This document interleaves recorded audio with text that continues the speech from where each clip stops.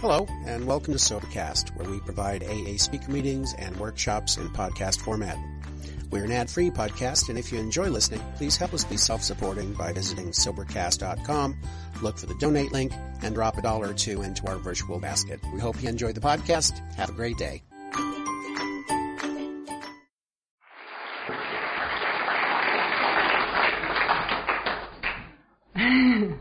Hi, everybody. My name's Karen. I'm an alcoholic. I'm from Minneapolis, Minnesota, and by the grace of a loving God, through working the steps, I haven't found it necessary to take a drink or anything else since December 17th, 1988, and for that I'm very grateful. And I'm very glad to be here. Thank you for having us. Oh, thanks. Thank you for having us. It's been such a pleasure. We've met so many nice people. We didn't get in a fight last night. I want to clarify that. But we saw a great fight. So, we can take that memory back along with all the other stuff. And you've all just been wonderful. And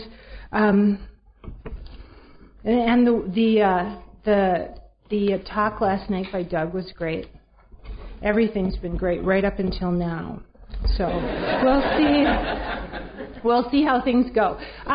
My job this morning is to talk about steps 1, 2, and 3. I'm also sharing my experience tomorrow morning, so I'm going to try this morning to keep to the subject at hand, but the only experience I really have to share on anything in Alcoholics Anonymous is my own. So you'll hear quite a bit about me too, and I hope it's helpful. I hope this is helpful to someone out there. First of all, let's talk about powerlessness and unmanageability. Is there anyone here who is powerless over alcohol and whose life is unmanageable? Show of hands. Okay, well, that takes care of step 1. I have to give Doug credit for that joke. We were talking about that earlier today. So, anyway, to start out, step 1 reads, we admitted we were powerless over alcohol and that our lives had become unmanageable. I'm going to kind of leap immediately into some information about myself. I started drinking when I was 12 or 13, and I was in treatment for most of the next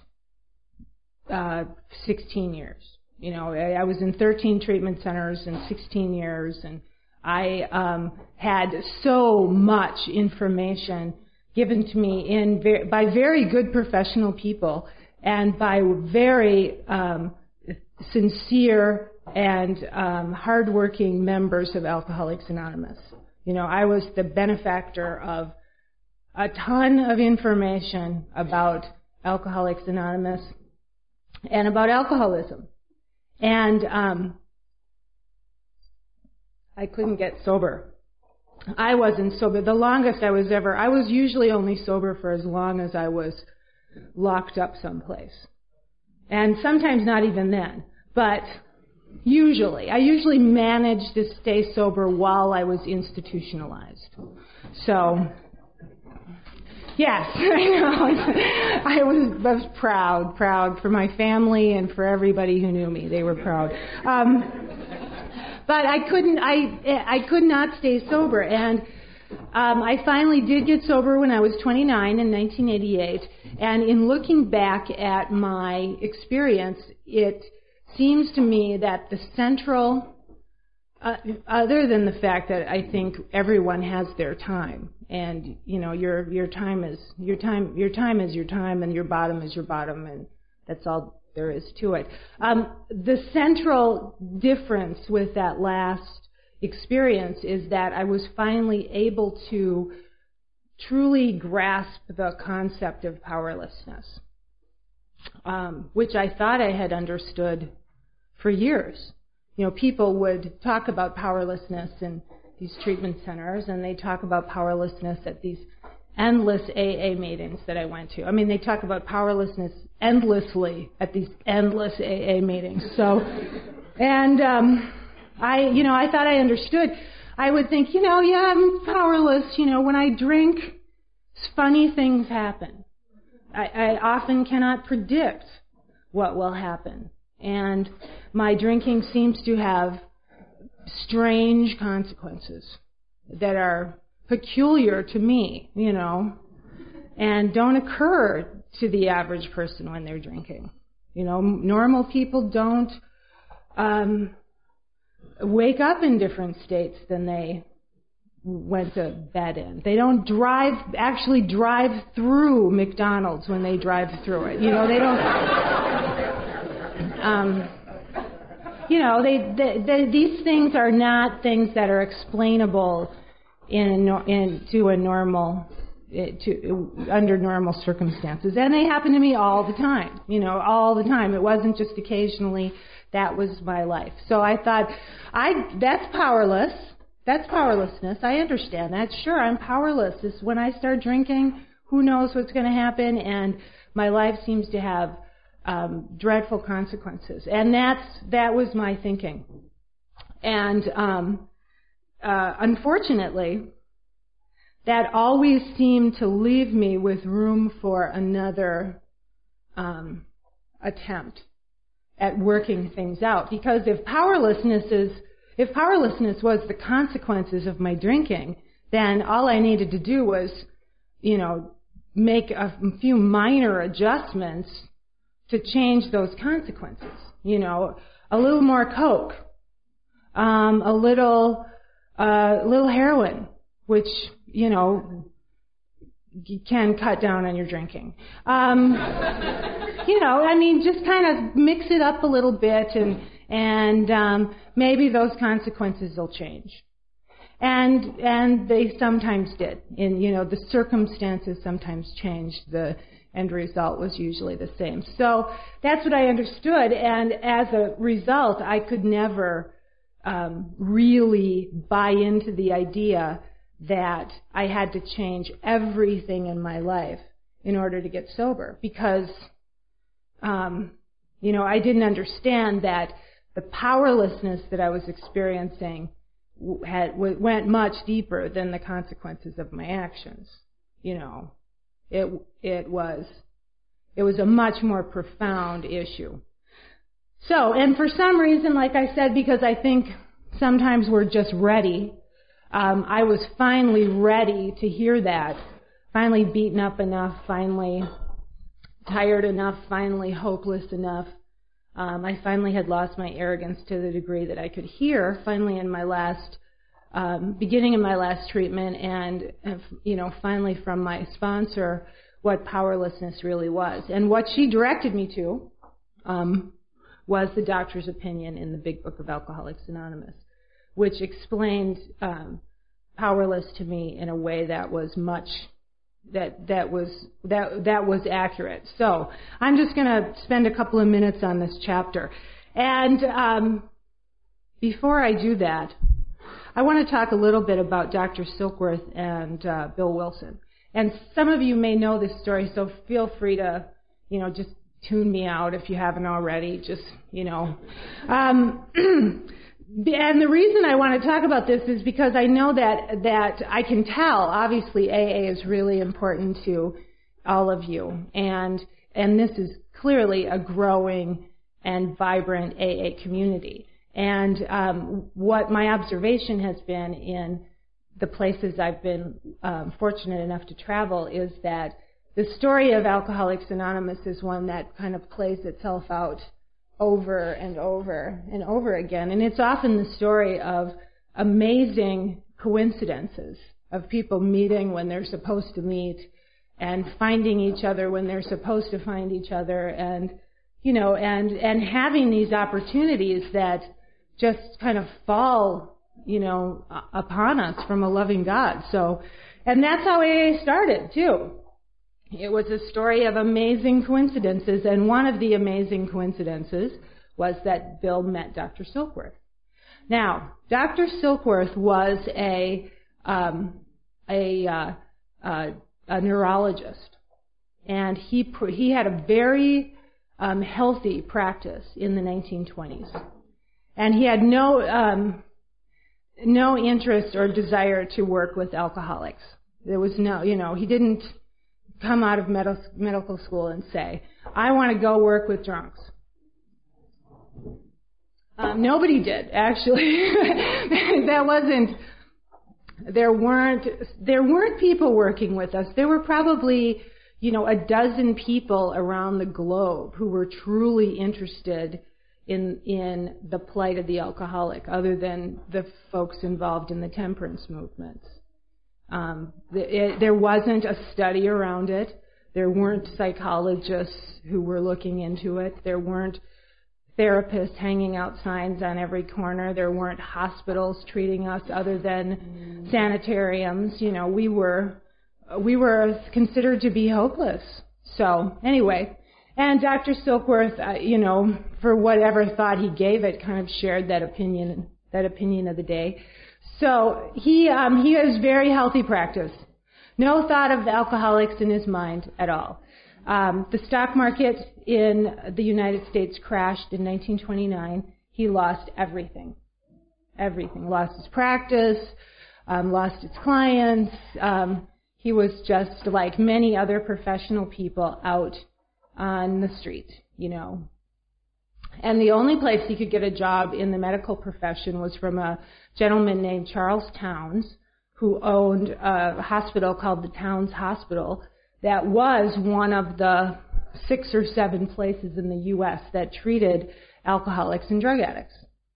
And he went to work there, reluctantly, And the reason Towns hired him is because he was a neurologist.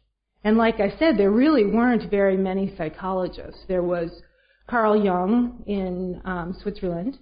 There was this Freud guy running around over in Europe, in Germany or Austria. And that was about it. There wasn't a lot of attention given to that field then. So neurology, being a study of the brain and the nervous system, was thought to be closely related to psychology and psychiatry, which is a study of the mind. So Towns said, brain, mind, closely related, and hired him. And Silkworth went to work for Towns, and he kind of slowly, and from his own story, pretty reluctantly, began to develop a sympathy and then an empathy and then certain very specific ideas about alcoholism. Because he watched all of these men, and it was all men. Men didn't get treated for alcoholism often. Women didn't get treated for alcoholism, period. And, they got locked up in the attic or, shipped off someplace by their family, or it wasn't a good situation. But he watched these men come into Towns, successful people, everything in the world going for them, sincere desire to change their lives. Doctor, I'm ready to do anything. He would dry them up with the methodology of the day, which was formaldehyde, little belladonna, nothing too dangerous. And then, try to practice what they thought of then as moral psychology, which is kind of more or less, from what I understand, like some pep talks, to get them back up on their feet. And then they'd leave with, their heads held high and head out in the world, and 3-4 weeks later, they'd be right back in, just as wrecked, if not more so than before. And Towns or Silkworth watched this, over, not just occasionally, but over and over and over again. This place had a rotating clientele, like many treatment centers do today. This is a phenomenon any therapist could tell you about today. And he thought this cannot be a moral issue. This cannot be a problem of the will. These are not people who don't have enough discipline in their lives to correct this with discipline. These are not people who don't have anything to live for. These are intelligent, well brought up individuals. And there's got to be something to this other than just a failure of the will or a maladjustment to life. So he started putting together certain ideas, as I said. And what he came to, kind of entirely through observation, was the idea that alcoholics are different from the average person, and that there's a physical manifestation of that difference. We're different in our bodies, and we're different in our minds. And as unlikely as that seemed, based on the evidence that he had before him, it was true in every instance. And basically that's what he talks about in the doctor's opinion. There are, in the English version of the Big Book, there are 16 references to the phenomenon of craving. Now, this was another point when I was out, doing my own field work on this subject, before I got sober. I thought that the phenomenon of craving was that thing that happened to me after not having a drink for about 3 or 4 days, where I would start to think, a drink would be in order right now. I need a drink. I'm not going to be, and the preoccupation with drinking would start to become a part of my daily life again, any length of sobriety. Towards the end of my drinking, a couple of hours of sobriety would bring on that sort of mental obsession. And I thought when people talked about the phenomenon of craving, that's what they were talking about. They were talking about that, I need to drink, I need to have a drink, I need to have something, that's what that was. And what Silkworth tells me is that's not what that is at all. The phenomenon of craving is that physical aspect of alcoholism that as yet not completely defined set of consequences that we have physically, where when we have a drink, the drink tells our bodies that we need to have another drink. And for some reason, I never got that. And that was my experience, for probably the last 6 or 7 years of my drinking. I wanted to stop drinking, most of the time anyway. And I couldn't.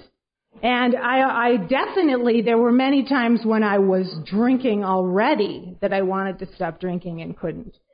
I don't know an alcoholic who hasn't had the experience of actually being physically unable to move and still wanting to have another drink, of being completely paralyzed and knowing that there's no way for you to get any drunker than you possibly are. And to still have your body telling you, but another one would be nice. And, that's the phenomenon of craving, that whole set of physical actions that takes place in the body of an alcoholic that sets up this desire for more alcohol.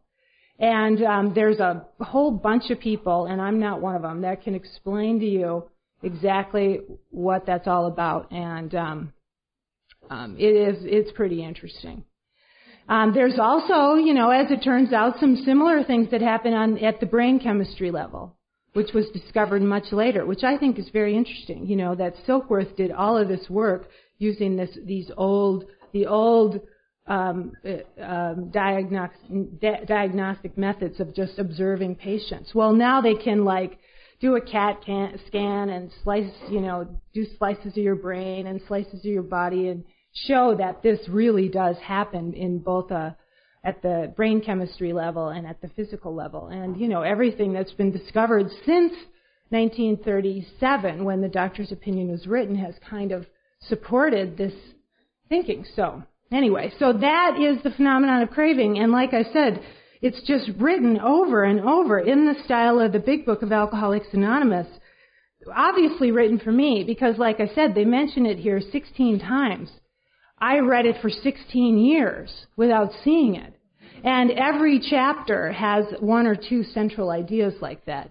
And they are written over and over and over and over and over and over, and we can't see them. We're pretty special people. Anyway. So that's the phenomenon of craving. And then the mental obsession is that thing that I always described as craving, that whole thing that says, if I had a drink, it would be better.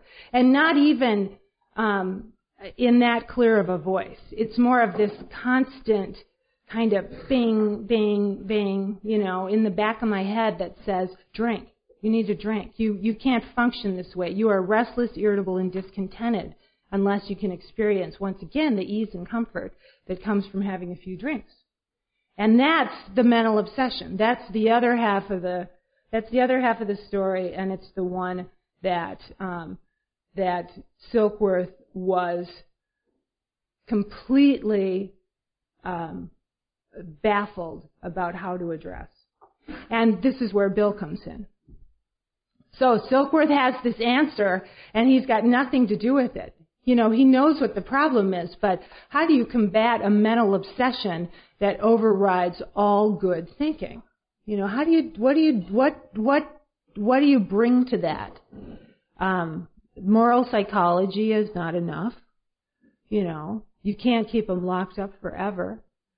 You need, and Silkworth actually identified this, a psychic change of a fairly high order of magnitude. There has to be something to interrupt that cycle, and it can't be interrupted. It can't be interrupted just before the first drink, because then we haven't dealt with the mental obsession. And I think we all know people like that their entire sobriety is by the edge of their fingertips. And Silkworth knew that was no way to live. So what he said is, you can't give the alcoholic a new body. We have to find a way to give them a new mind. Because the mind is the problem. If the mind isn't obsessed, the body never takes the first drink. The phenomenon of craving becomes a non-issue. I still have the phenomenon of craving. If I took a drink right now, we'd probably see another fight. And or who knows? It's been quite a while, so it could be much worse than that. But I have a new mind. So the fact that I also have a body that's different from normal people is not an issue for me. So anyway, Bill met Silkworth in 1931. And in the normal fashion of your average Towns Hospital patient, he met him again in 1932, and again in 1933, and then again in 1934. And Silkworth and Bill had a real affinity for each other. They just hit it off right away. And they actually became friends. And this was a particularly painful experience for Silkworth, of course, because he knew Bill was going to die. There was no question. And the last visit to Towns Hospital that Bill made was after his friend Ebby Thatcher came to see him in 1934. And Ebby handed Bill the keys to the kingdom. He told him that he had had a spiritual experience and that Bill could find his own concept of God and have one as well. And Ebby had no idea what he was talking about. He was so in over his head, it was unbelievable, But for whatever reason, it worked, and Bill believed him because he had drank with him, and he could see that Ebby was different. So when Ebby said he had found a God of his understanding, and Bill could find one too, Bill saw that Ebby's roots had grasped new soil. And it was enough to get him back to Towns Hospital. And he explained this experience with Ebby to Dr. Silkworth. and Dr. Silkworth began to get an inkling of what might happen. And then Bill had, through working the first 5 steps with Ebby, which, they also didn't really know they were doing at the time.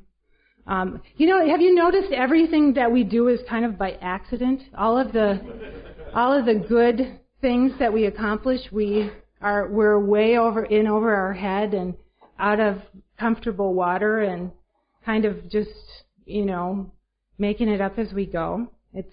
Anyway, so they did the first 5 steps, and Bill had his clean wind on a mountaintop, white light, spiritual experience.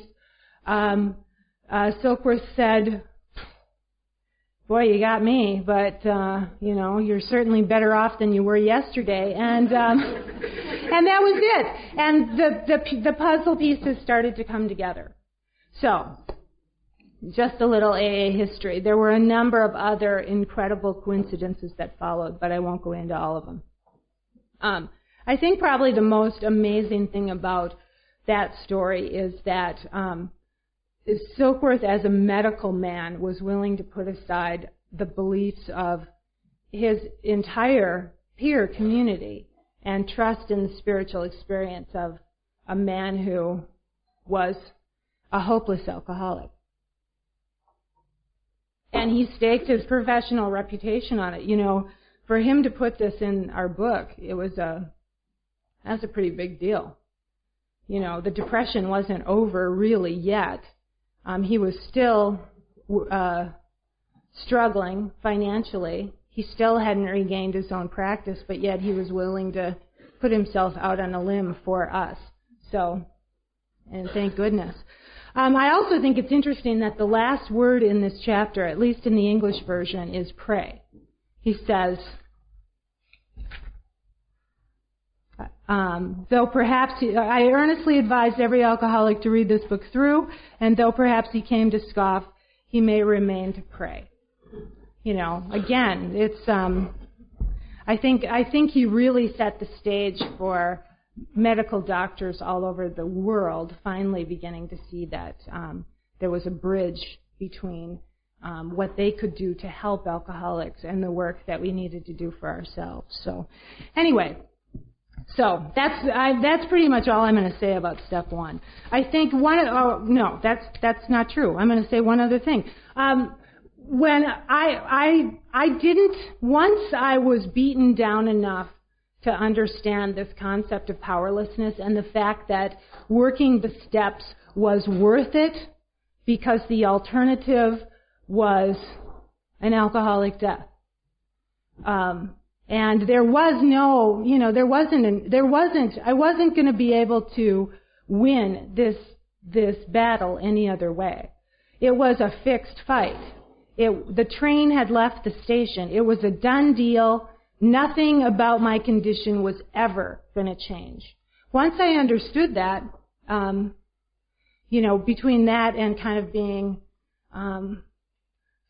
faced with a lifetime of consequences, I was able to finally see, maybe taking the steps isn't the radical solution that I thought it was. Maybe it's not as outlandish as it seemed to me all these years. Maybe these people are not as crazy as they seem, given this choice. So, and I think every alcoholic has to make that choice.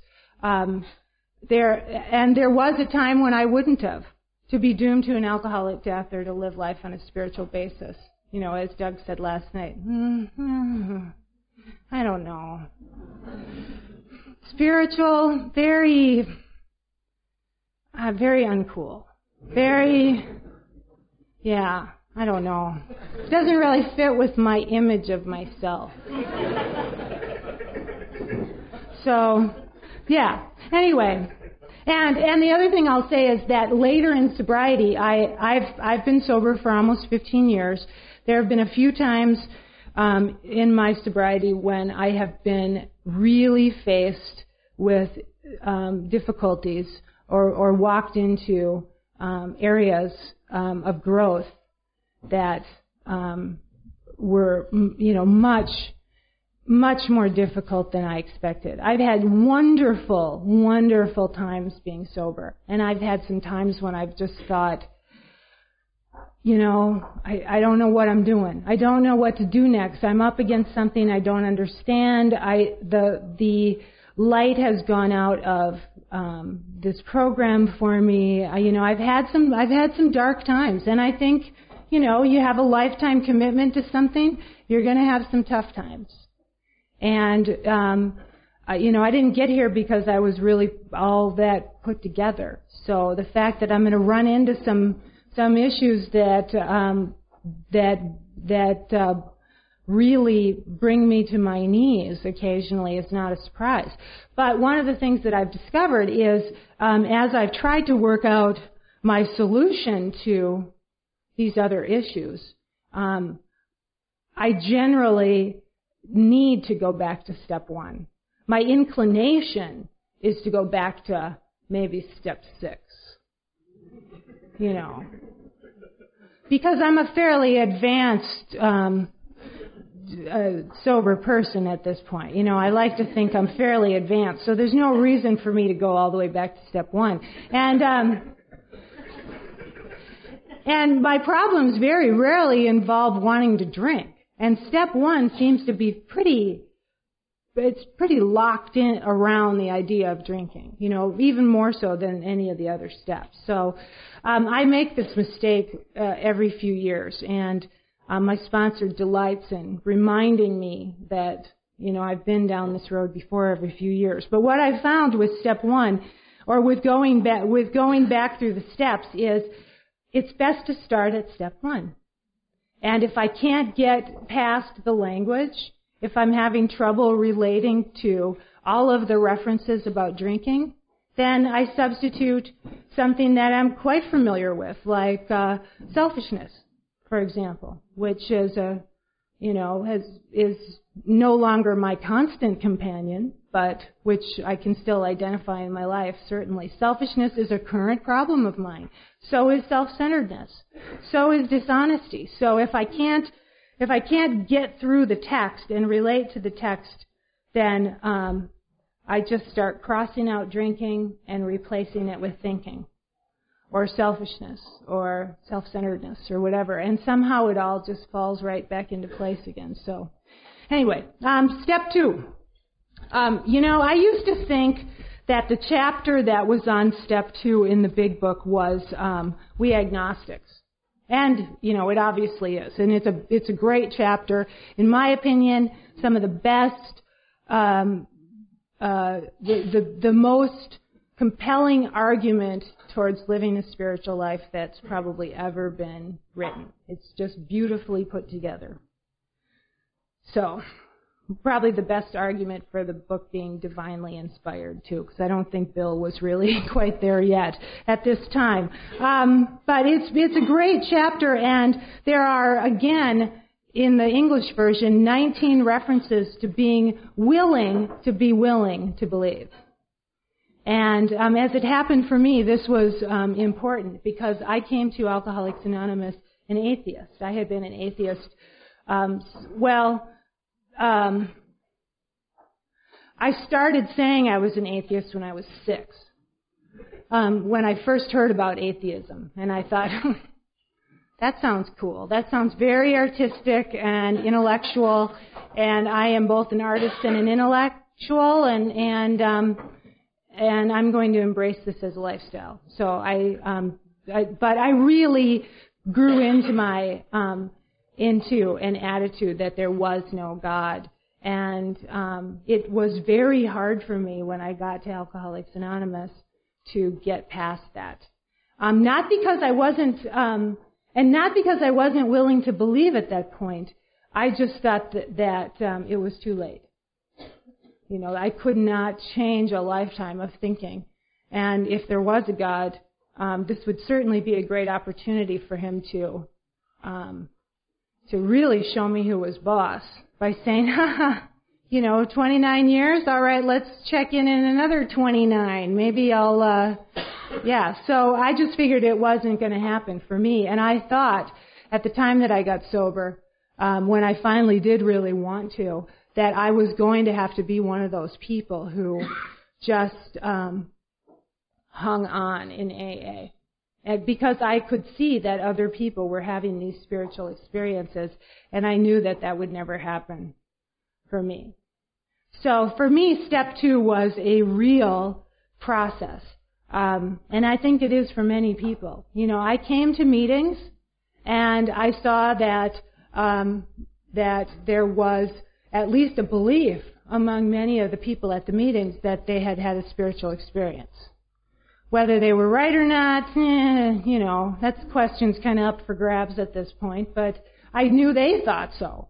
So there's a door. I mean, that for me, that was an incredibly open-minded way of looking, you know, because before that I thought you guys were just making the whole thing up. So then I kept going to meetings. I got a sponsor, and I got to know my sponsor, and I understood that she felt she had a relationship with a higher power. And at some point, I crossed over to realizing that she did. You know, so now I actually know somebody who I believe has a relationship with the God of their understanding.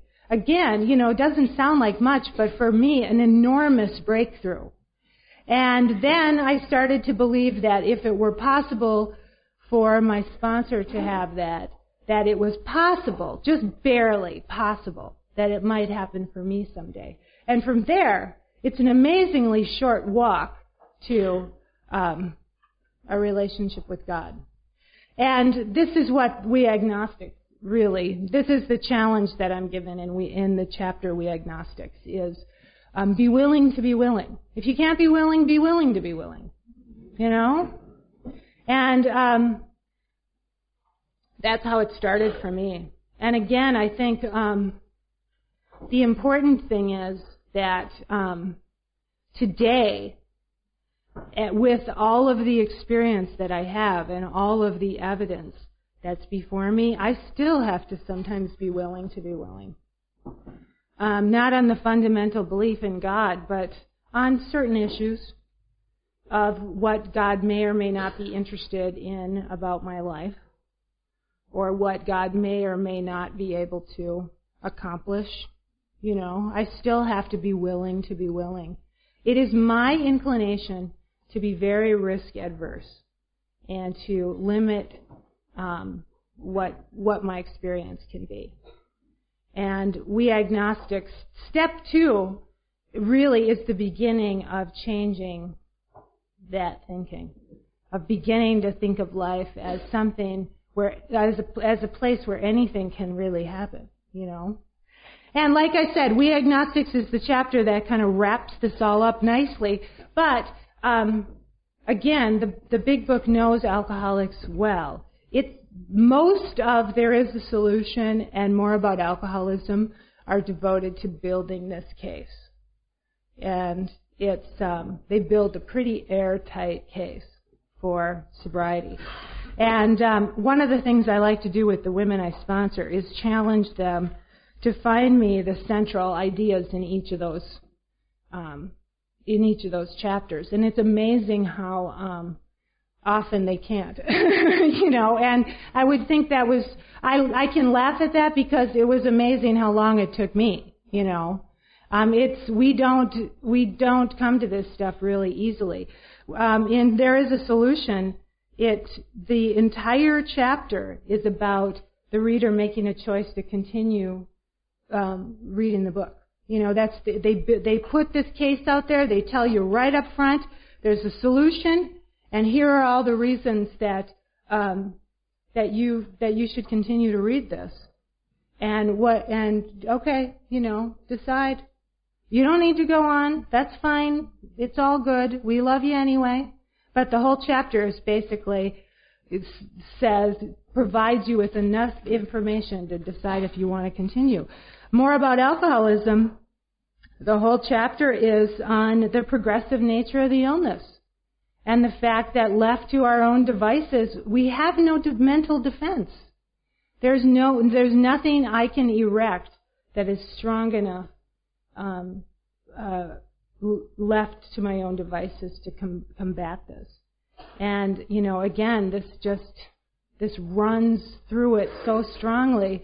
And when I was lucky enough when I was new to be sponsored by someone who took me through this book page at a time and explained to me from her own experience how she had this happen for her. And it's something I hope that you all have a chance to experience if you haven't already. But and it was so organic at that time. It was so much a part of my early sobriety that I didn't really even realize what she was doing or how powerful and compelling the material was. How strong of a voice it's spoken.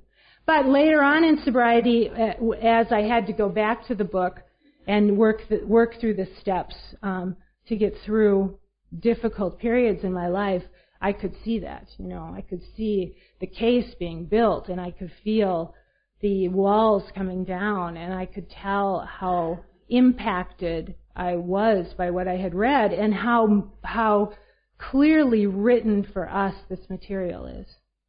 And what it's kind of designed to do. Now, most of us experience this in meetings or with our sponsor. We don't really experience it by reading the book. The book kind of supports it, But what we see it in meetings. The people make the case for us in meetings. We hear through people's stories about the fact that the illness is progressive and that there's no mental defense. We understand how people come to a relationship with the God of their understanding, through a series of decisions to believe a little more and a little more and a little more. We get all of that through the experience of meetings, but it's all here in the book, and that's pretty amazing.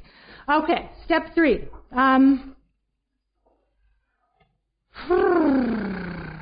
When I got sober, I'm going to skip all this tomorrow, and I always forget to talk about it anyway, so it's probably a good thing because it's important.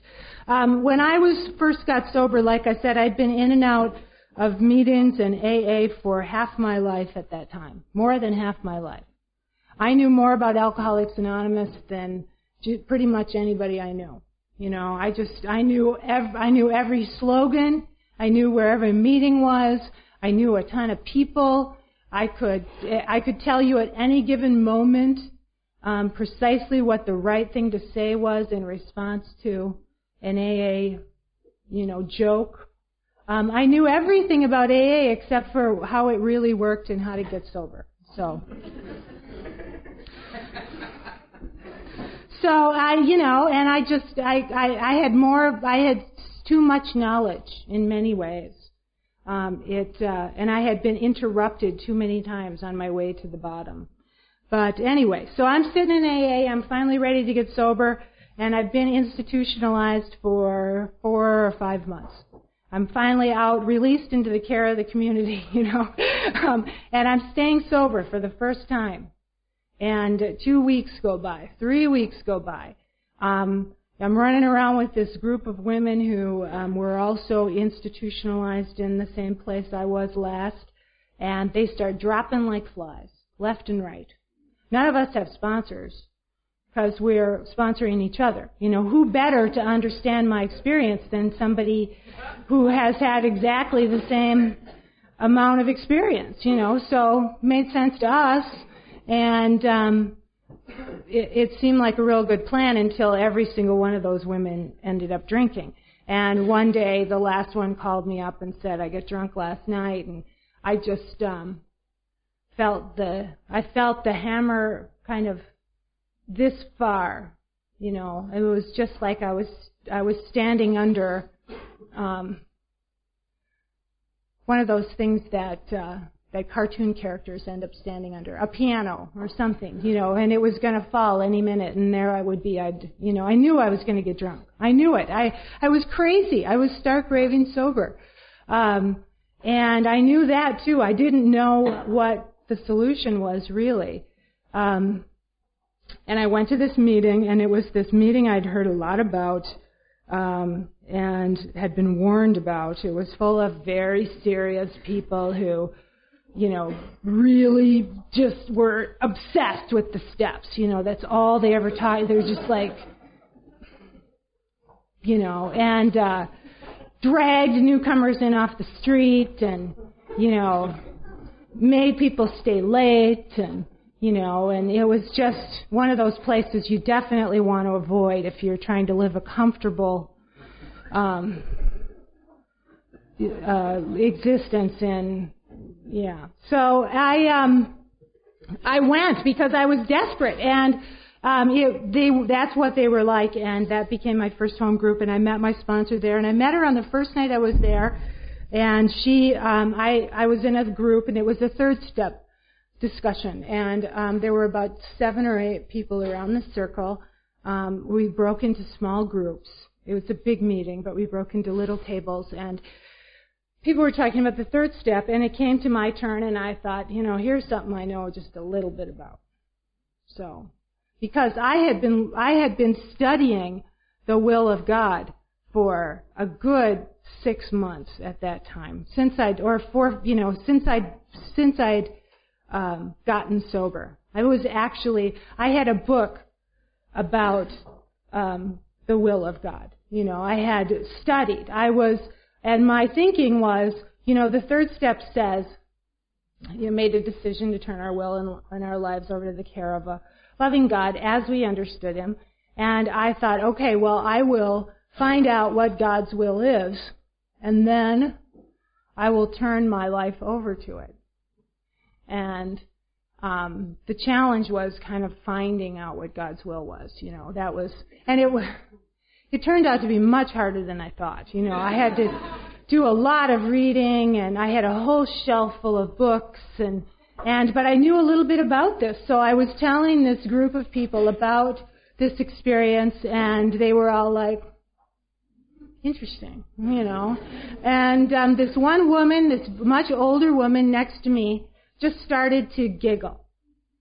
It's kind of like Carl does, and not in a mean way,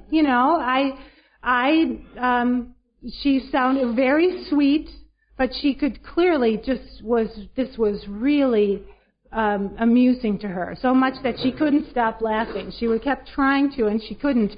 And then when I was finished, she said, "You just keep coming back, honey. Things are going to get a lot better." And I thought, that's nice. That's so nice. And I asked her to be my sponsor. And, the reason I asked her was, first, she said that. And then secondly, when she was laughing, I realized at some level of how ridiculous what I was saying was. I thought, this is ridiculous. This is ridiculous. This isn't going to work. I don't know what's going to work, but this certainly isn't going to work. And so after the meeting, I asked her to be my sponsor. She was my sponsor for 10 years, and she was wonderful. And she took me to her house the next night, and for many nights thereafter. And the first thing that she had me do was start a 4th step. And I'm not going to talk about step 4 because that's Doug's job. But the point of that was that, and I didn't realize this for quite some time, because I thought, she's just, I'm going right past step 3. She's taking me right to step 4. She recognizes my quality, which is, I'm always willing to believe for some reason. I'm always willing to believe that somebody recognizes something truly special about me. Or she's she's got some radical new approach to this that is, but it was better, it was more direction than anybody had offered me till then, and it was the first time I'd had a sponsor. So I just figured you had to do everything that they said. Having made this monumental leap in my life, I felt I was obligated. So, Esther misused that mercilessly over the next couple of years. I was at her house every night, stamping envelopes, calling people for events, driving her to Rochester because, You know, she said she was too old to drive herself, which was just not true at all. You know, she just misused me mercilessly. You know, thank goodness, because I had absolutely nothing else to do at all. And anyway, so I get over there my first night, and she says, we're going to talk about step 4. I'm like, well, step 3, you know. She said, you will understand this more as you work on your 4th step. And she was right. And again, I'm not going to talk about the 4th step, but her point was that I had done everything up to that. I had done everything except for make a decision. And the only way I was ever going to be able to demonstrate that a decision had been made was by working on my 4th step. That's the only demonstration that I could make. I was convinced. You know, the big book says in How It Works, there's this nice little summation at the end of the steps where it says the ABCs, that we were an alcoholic and could not manage our own lives, that probably no human power could have relieved our alcoholism, and that God could and would if he were sought. And then right away, that's the end of How It Works in America at least, and everybody's like, oh, that's so nice. God, I just love it when people read that. And they forget that the next sentence starts out by saying, being convinced. We were at step 3. One of the most important sentences in this whole process, and unfortunately happens to be right after a section of the book that so many of us are so familiar with that we just kind of, you know, go down a few paragraphs and start reading again. And the next couple paragraphs are also very interesting, so it's easy to get kind of lost in there. But that's a very important statement. Up and to everything to this point has been this argument about for us, this proposition that's been put in front of us that we were alcoholics and couldn't manage our own lives, that probably no human power could, and that God couldn't would if he were sought. You know, and then what the book is really saying at that point is, are you convinced? You know, if you're not convinced, and this is actually what it used to say, go back and read it again. You know, because you need to be convinced. And if you're not, because there's a bunch of work coming up here, and if you're not convinced, there's no point in doing it. And then, you know, we get into step 3, and step 3 really deals with the whole question of unmanageability, probably any more better the text in here than any place else in the book.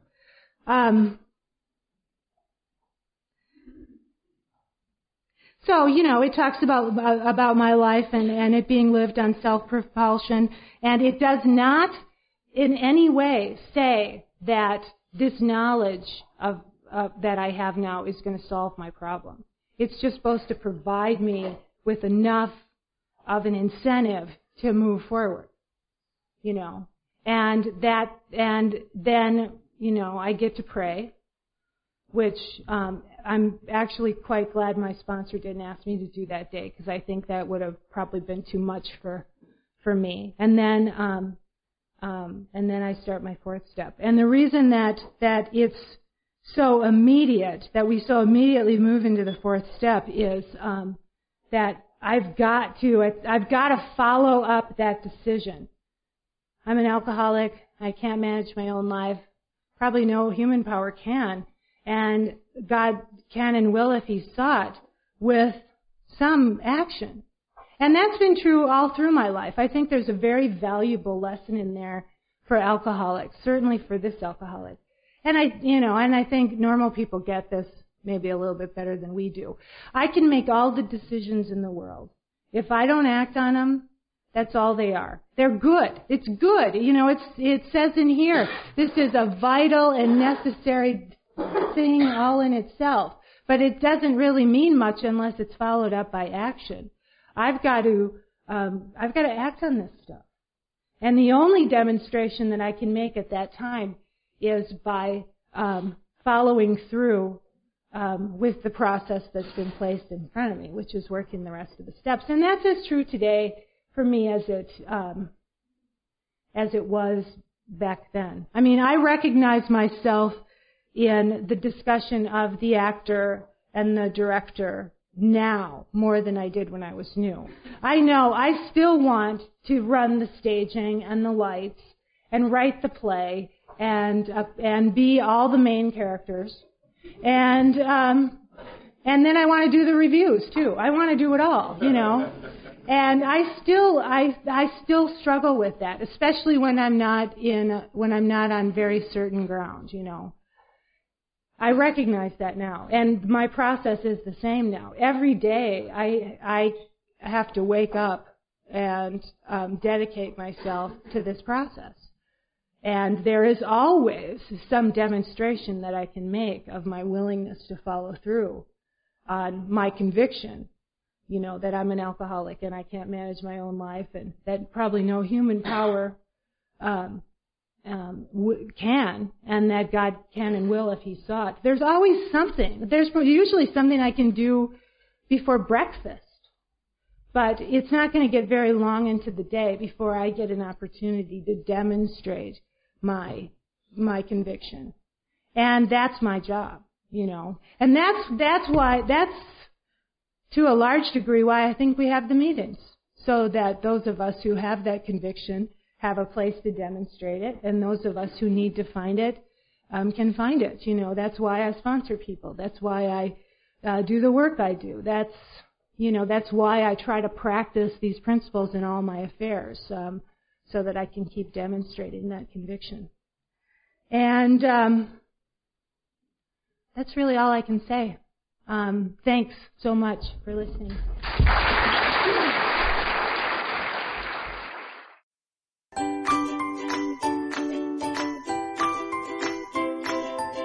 Thanks for listening. I hope you enjoyed the podcast. Sobercast is ad-free, and we'd like your help in order to keep it that way.